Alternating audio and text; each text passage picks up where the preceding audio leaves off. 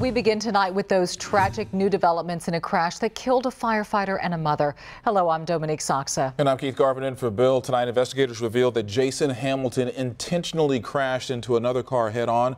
Shelly McKay was driving that car. She was killed, her daughter critically injured.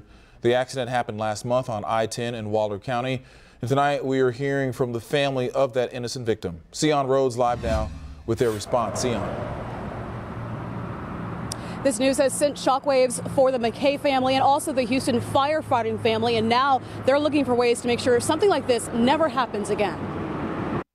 It looked like a horrible accident that forever changed two families. DPS investigators said Houston firefighter Jason Hamilton lost control of his truck, crashed into a concrete barrier, and flew head-on into Shelly McKay's car in the westbound lanes of I-10 through Brookshire. Hamilton and McKay died. Her daughter was flown to the hospital with critical injuries but survived. Now, almost 2 weeks later, the Harris County Medical Examiner's Office lists McKay's manner of death as homicide and firefighter Hamilton's manner of death as suicide. We don't have the answers, and we don't know why. The 61-year-old McKay was laid to rest today. In a statement, her husband told Channel 2 News, quote, "We are saddened to learn that this was an intentional act. Mr. Hamilton's actions have devastated our family. My wife was a beautiful, exuberant person in love with life, her family, community, and friends." We're here for the McKay family. We're here for the Hamilton family. Marty Langton is president of the Houston Professional Firefighters Association. Whether it's PTSD, substance abuse, issues at home, economic, financial, spiritual, we need to do a better job.